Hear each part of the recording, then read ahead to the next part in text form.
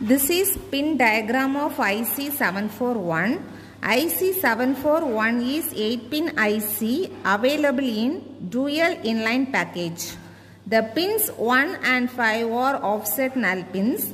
These are used to nullify offset voltages and provide offset voltage compensation. The pin 2 is inverting input while pin 3 is non-inverting terminal.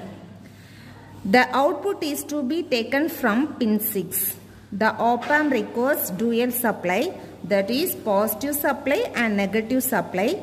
The positive supply is to be given to pin 7 while negative supply is to be given to pin 4. The pin 8 is the dummy pin and no connections are made to be this pin externally.